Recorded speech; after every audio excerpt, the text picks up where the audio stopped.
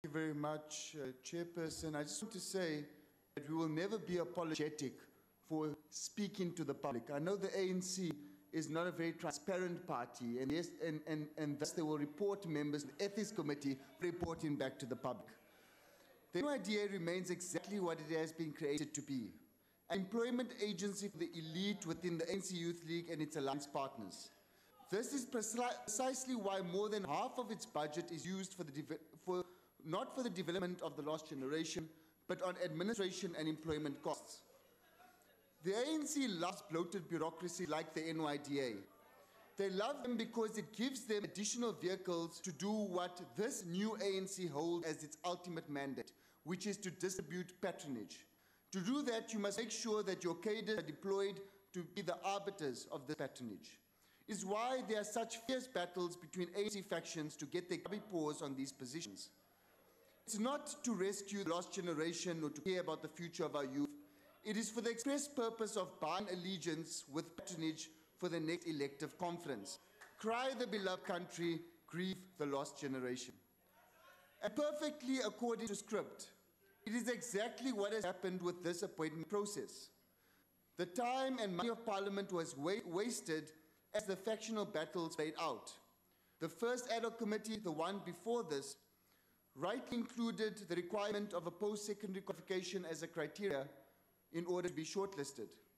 But they did this not because they believe, as we believe, that those on a board managing a budget of close to R500 million should be skilled to do so, but rather with the express purpose to exclude a certain Kenny Morolong, who doesn't have a tertiary qualification.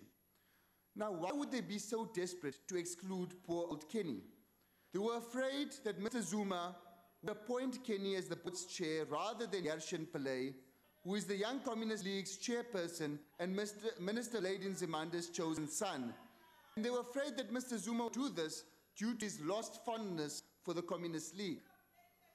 And this then had to be corrected. And so the process, which was flawed to begin with, was restarted, now without the criteria of a tertiary education so that we can include Kenny Morolong. And so the process was geared to the new mandate of who must be on the board. Never mind the 487 applicants, many of whom are young and incredibly talented and qualified South Africans who they did not even give a second look at. But rather, each member of the committee was told that they must just shortlist and pick one applicant. So basically you sit there and you say, who do you want, who do you want, who do you want? And each politician picks their politically connected applicant. It is no wonder that the only two shortlisted candidates without a political membership card were those nominated by the Democratic Alliance. Essentially what they have told the lost generation through this process is that just like you need to know an ANC ward councillor to get an EPWP job or to be moved up a housing list, to get ahead, you must have a political sponsor here in Parliament rather than a qualification. Today, we are asked to consider these deployed cadres, all of whom hold senior political office and two of whom have no tertiary qualification.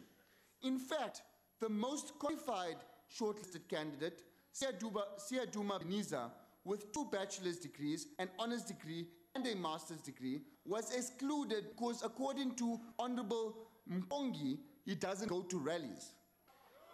Of the seven politically sponsored candidates recommended today, 4 are ANC Youth League NEC members, 1 a former ANC Youth League regional leader, and 1 the chairperson of the Young Communist League. These recommendations are a slap in the face to the lost generation of South Africa. It is an insult to the millions of unemployed and hopeless young South Africans. The DA believes that in a fair society... Chairperson. Order. Chairperson, is it parliamentary for Honorable Cassim to call the youth of this country lost generation? Let's check I think you must rule on that one. Thank you. Let's take that as a point of debate. Continue, Mr. Cassim. The DA believes in a fair society, where our youth must be skilled, empowered, and employed based on their talent and hard work, and not on who they know and what circumstances they are born into. The DA will never support this report and calls on other parties to do the right thing and reject the blatant cadre deployment. Thank you very much. Thank you. EFF. Thank you very much, House Chair. No, look,